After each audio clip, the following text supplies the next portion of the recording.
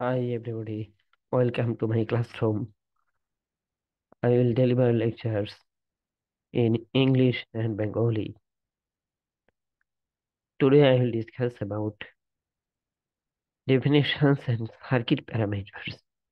That means the elements used in electric circuits are to be explained in terms of potential difference, current, power, energy, resistance, inductance, capacitance. Today I will discuss about uh, parameters and relations of the uh, current voltage with respect to resistor, inductor, capacitor as a function of time. Kirchhoff's law, Kirchhoff's voltage law, and Kirchhoff's current law will also be explained in this lecture today. এবারে প্রথম দিকে আমাদের জানা দরকার যে electric items এর মধ্যে ব্যবহৃত যে বিভিন্ন ইউনিট গুলো আছে, ইউনিট গুলোর উৎপত্তি কেমন, কিভাবে উৎপত্তি হয়েছে, কিভাবে মেকানিক্যাল ইউনিটস এর সাথে ইলেকট্রিক্যাল ইউনিট গুলো কিভাবে ডেভেলপড হলো, কিভাবে রিলেটেড, বা তার করেসপন্ডিং যে ইউনিট আছে সেটা কিভাবে আমরা এক্সপ্লেইন করতে পারি। যেমন আমরা জানি যে force equal to mass into acceleration, যেটা কিলোমিটার এবং মিটার পার সেকেন্ড, যেটাকে আমরা নিউটন বলি। এটা নিউটনিয়ান মেকানিক্সের বিষয়। এখন ফোর্স বিষয়টা ইলেকট্রিক্যাল আইটেমের ক্ষেত্রেও আছে। তো সেখানে ফোর্স এরকম কিলোগ্রাম মাস এন্ড এক্সেলারেশনের সাথে নয়, সেটা থাকে ইলেকট্রিক আইটেমের উপরে। যেমন ইলেকট্রিক ফিল্ড, চার্জ পার্টিকেল, এইসবের বিষয়। তো এগুলো আমরা দেখবো।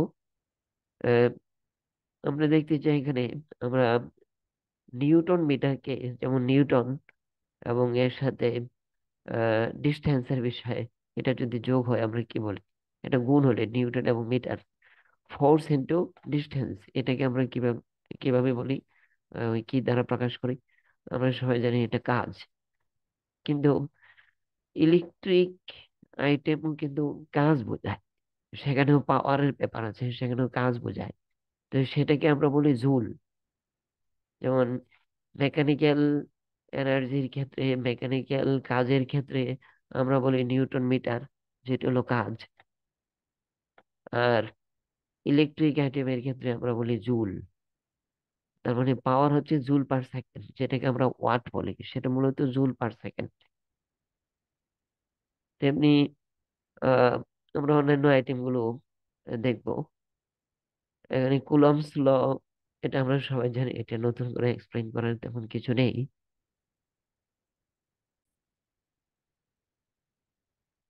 পটেনশিয়াল ডিফারেন্স হলো যেটাকে আমরা ভোল্ট বলি। যদি দুইটা পয়েন্টের মধ্যে ভোল্টের ডিফারেন্স থাকে, মানে পটেনশিয়াল ডিফারেন্স থাকে, সেখানে 1 কুলম্ব চার্জকে এক পয়েন্ট থেকে আরেক পয়েন্টে নিতে যদি 1 জুল কাজ হয়, তাহলে সেটাকে 1 ভোল্ট বলে। তার মানে 1 volt 1 joule divided by coulomb. তো এই রিলেশন গুলো আমাদের জানতে হবে যদি ইলেকট্রিক্যাল সার্কিট অ্যানালাইসিস করতে যাই, সেখানে পাওয়ার, ওয়ার্ক, এই বিষয়গুলো আমরা কনসিডার করি, তাহলে এই রিলেশন গুলো লাগবে। যেমন আমরা কাজ জানি মেকানিক্যালের ক্ষেত্রে কি বলে, ফোর্স ইন্টু ডিস্টেন্স, কিন্তু ইলেকট্রিক আইটেমের ক্ষেত্রে চার্জ ইন্টু ভোল্টেজ। তাহলে কাজ হলো চার্জ ইন্টু ভোল্টেজ। তাহলে এই কাজ, আহ, যেটাকে জুল বলা হয়, এই জুল পার কুলম হলো ভোল্ট। ও এখানে পটেনশিয়াল ডিফারেন্স ভি, হ্যাঁ। কারেন্ট আমরা জানি, কারেন্টের সাথে, কারেন্টকে আমরা এম্পিয়ার বলি। তো এর সাথে টাইম এবং চার্জের যে সম্পর্ক, 1 ampere equal to 1 coulomb per second. তার মানে এটাকে যদি আমরা ডি কিউ বাই ডিটি মানে টাইমের একটা রিলেশন আনি, তাহলে বলা যায় যে এম্পিয়ারকে আমরা কুলম্ব পার সেকেন্ড লিখতে পারি, যেটা ডি কিউ বাই ডিটি লিখলেও, যদি এখানে কোনো ফাংশন থাকে, কিউ যদি টাইমের কোনো একটা ফাংশন হয়, তাহলে এটাকে ডিফারেন্সিয়েট করলে আমরা যেটা পাবো সেটা হবে এম্পিয়ার। তারপরে আমাদের টার্গেট হচ্ছে কারেন্ট, ভোল্টেজ, তারপরে হলো ইলেকট্রিক ফিল্ড, রেজিস্টারের বিহেভিয়ার, ক্যাপাসিটরের বিহেভিয়ার, ইন্ডাক্টরের বিহেভিয়ার, এগুলো টাইমের সাথে কিভাবে ভেরি করে, এবং টাইমের ভোল্টেজের সাথে কারেন্টের রিলেশনটা কেমন, এটা আমরা আজকে দেখবো। পাওয়ার equal to volt into ampere, এটা আমরা সবাই জানি। কিন্তু পাওয়ার যদি এখানে ভোল্ট এবং এম্পিয়ার যে কোনো একটা টাইমের ফাংশন হয়, তাহলে অন্যটাও টাইমের ফাংশন হবে।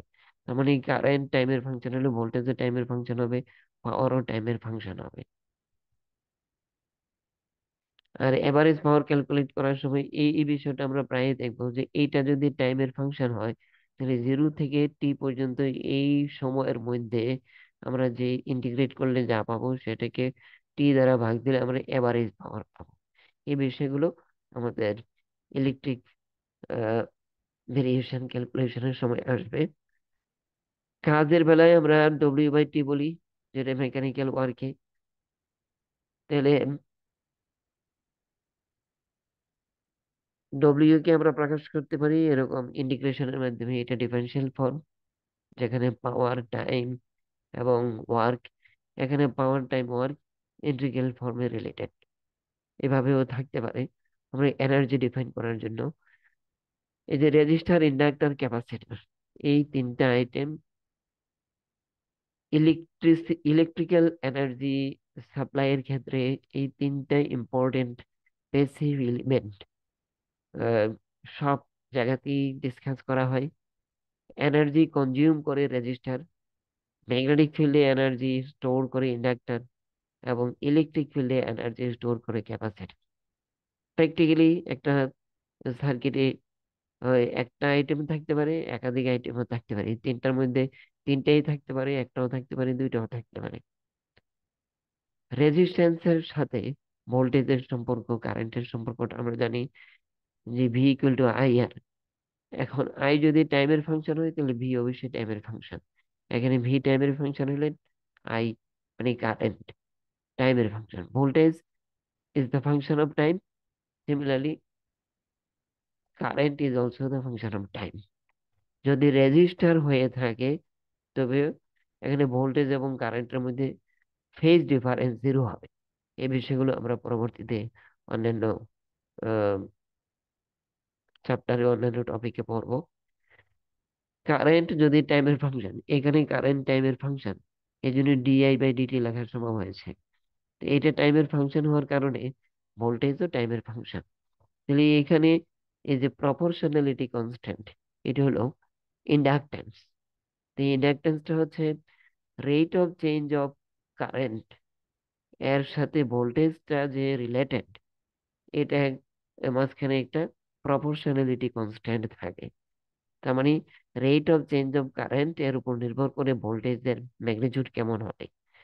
তাহলে কিন্তু রিলেশনটার মধ্যে একটা কনস্ট্যান্ট থাকে, যে কনস্ট্যান্টটাকে ইন্ডাকটেন্স বলা হয়। যদি আমরা কারেন্টটাকে ভোল্টেজের ফাংশন দিয়ে প্রকাশ করতে চাই, তাহলে ভোল্টেজ এখানে ইন্টিগ্রাল ফর্মে করা যায়। মানে এইটা থেকে এটার উৎপত্তি, আমি যদি ডিটি দ্বারা এটাকে গুণ দেই, তাহলে এই ফর্মটা আসে। আর এলটাকে ওদিকে নেই, 1/L হবে। তারপরে ডিআই, এটাকে ইন্টিগ্রেট করলে আই হবে, আর এদিকে ইন্টিগ্রাল চিহ্নটা থাকবে। তার মানে ইন্টিগ্রাল ফর্মের রিলেশনটা এমন, ডিফারেন্সিয়াল ফর্মের রিলেশনটা এমন। এখানে volt equal to current by time, মানে রেট অফ চেঞ্জ অফ যত বেশি হবে, এই di/dt যত বেশি হবে, এটার মান তত বেশি হবে। এগুলো আমরা অন্যান্য সার্কিটে, অন্যান্য কাজের সময় দেখবো। ভোল্টেজ এখানে ক্যাপাসিটরের ক্ষেত্রে ভোল্টেজ টাইমের ফাংশন হলে চার্জও টাইমের ফাংশন হবে। তবে এখানে একটা প্রপোর্শনালিটি কনস্ট্যান্ট থাকে, যেটাকে ক্যাপাসিটেন্স বলা হয়। এটা ডিভাইসের ডিজাইনের উপর নির্ভর করে ক্যাপাসিটেন্স কেমন হবে। কিন্তু ভোল্টেজ টাইমের ফাংশন হলে চার্জও টাইমের ফাংশন হবে। যেহেতু চার্জ কারেন্টের সাথে সম্পৃক্ত, এরকম ভাবে DQ by DT is current, তাহলে সি ডিভি বাই ডিটি, কারণ Q equal to CB, C তো কনস্ট্যান্ট, এটা এদিকে চলে আসলো, তাহলে ডিভি বাই ডিটি এটাও কারেন্ট। এটাকে ডিফারেনশিয়াল ফর্মে এইভাবে লেখা যায়, আবার ইন্টিগ্রাল ফর্মেও এইভাবে লেখা যায়। তাহলে কারেন্ট যদি টাইমের ফাংশন হয়, ভোল্টেজটা টাইমের ফাংশন হবে।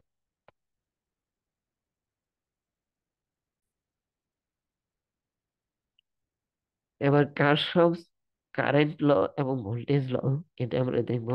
কারশফস কারেন্ট ল খুবই সিম্পল, যে কোনো একটা পয়েন্টে যে সমস্ত কারেন্ট আসছে সেগুলো একসাথে যোগ করলে, যে সমস্ত কারেন্ট এই পয়েন্ট থেকে চলে যাচ্ছে সেগুলো একসাথে যোগ করলে সমান হবে।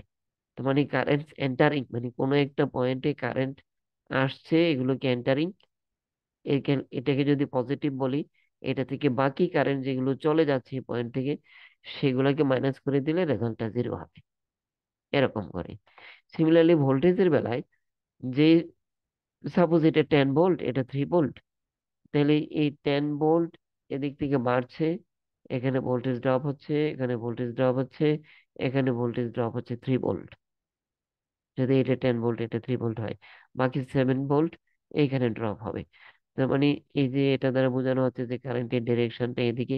তার মানে ভোল্টেজটা এখানে, এখান থেকে এখানে গেলে বাড়বে, আর বাকি জায়গাতে এখান থেকে এখানে গেলে ভোল্টেজ কমবে, এখান থেকে এখানে ভোল্টেজ কমবে, এখান থেকে এখানে ভোল্টেজ কমবে। যদিও ডিরেকশন দেওয়া আছে, এটার তুলনায় এই জায়গার ভোল্টেজ বেশি, কিন্তু এখানে ভোল্টেজ বেশি হওয়ার কারণে এই ডিরেকশনটা, মানে এখান থেকে এখানে আসলে ভোল্টেজ কমবে, আর এখান থেকে এখানে গেলে ভোল্টেজ বাড়বে। তাহলে এই ক্লকওয়াইজ ডিরেকশনটা যদি আমি চিন্তা করি, তাহলে ভোল্টেজ বাড়ছে শুধু এখানে, আর বাকি জায়গাতে ভোল্টেজ কমছে, এখানে ভোল্টেজ কমছে। তাহলে যেখানে এখান থেকে এখানে ভোল্টেজ কমছে, এখান থেকে এখানে ভোল্টেজ কমছে, এখান থেকে এখানে ভোল্টেজ কমছে, মানে এটা পজিটিভ, এটা নেগেটিভ। তাহলে এই তিনটা যোগ করলে এটা সমান হবে। এটি হলো কার্শফস ভোল্টেজ ল, কেভিএল বলে। আর এটাকে বলে কার্শফস কারেন্ট ল। ম্যাথমেটিক্যাল রিলেশন দ্বারা, ম্যাথমেটিক্যাল ক্যালকুলেশন দ্বারা আমরা এগুলো আরো ক্লিয়ার করব যখন ম্যাথমেটিক্যাল প্রবলেম পড়বো।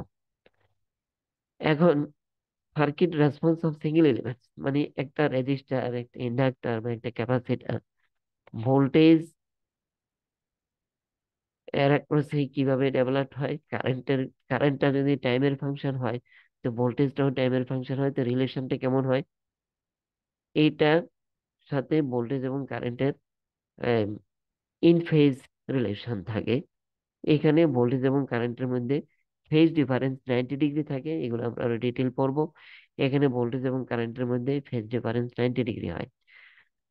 তো একটু প্রসঙ্গক্রমে বলে রাখি যে ইন্ডাক্টরের ক্ষেত্রে ভোল্টেজ আগে, কারেন্ট পরে, মানে 90 ডিগ্রি পিছনে থাকে।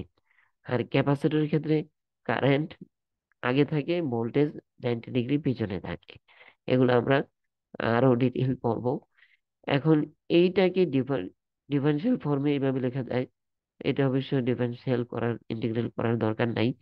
এই আর কনস্ট্যান্ট এবং ইন ফেজে থাকে, ভোল্টেজ এবং কারেন্ট সেম ফেজে থাকে। তো এখানে ইন্টিগ্রাল করতে হয়। ইন্টিগ্রাল, এইটা হলো ডিফারেন্সিয়াল ফর্ম, এটা ইন্টিগ্রাল ফর্ম। এটা ইন্টিগ্রাল ফর্ম, এটা ডিফারেন্সিয়াল ফর্ম। এখান থেকে একটা জিনিস বোঝা যায় যে ভোল্টেজ যদি কারেন্ট থেকে, কারেন্ট ভেরিয়েশনের কারণে ভোল্টেজ পাওয়া যায় ইন্ডাক্টরের ক্ষেত্রে, এটা ডিফারেন্সিয়াল ফর্ম এরকমের হয়। তো ক্যাপাসিটরের বেলায় কারেন্টকে ইন্টিগ্রেট করলে, আইডিটি, এটা ইন্টিগ্রেট করলে ভোল্টেজ পাওয়া যায়। তো ইন্ডাক্টরের বেলায় ডিফারেন্সিয়াল ফর্ম, ক্যাপাসিটরের বেলায় ইন্টিগ্রাল ফর্ম। ইন্ডাক্টর এবং ক্যাপাসিটর সবসময় একটা অপোজিট নেচার, যে ইন্ডাক্টর এনার্জি স্টোর করে ম্যাগনেটিক ফিল্ডে, ক্যাপাসিটর এনার্জি স্টোর করে ইলেকট্রিক ফিল্ডে। ইন্ডাক্টর একই সাথে ক্যাপাসিটরের সাথে যদি ব্যবহার করা হয়, ইন্ডাক্টর যখন এনার্জি স্টোর করে, ক্যাপাসিটর তখন এনার্জি রিলিজ করে। আবার ইন্ডাক্টর যখন এনার্জি ছেড়ে দেয়, ক্যাপাসিটর তখন এনার্জি স্টোর করে। এই জন্য একটা আরেকটার একেবারে অপোজিট নেচারের। এই নেচারটাকে কাজে লাগিয়ে অনেক এই অনেক কাজ করা যায়, অনেক ধরনের সার্কিটে অনেক ধরনের, যেমন ইলেকট্রোম্যাগনেটিক সিগন্যাল রেডিয়েশন ইন্ডাক্টর এবং ক্যাপাসিটরের নেচারের কারণে তৈরি হয়। এগুলো আমরা ডিটেইল পড়বো।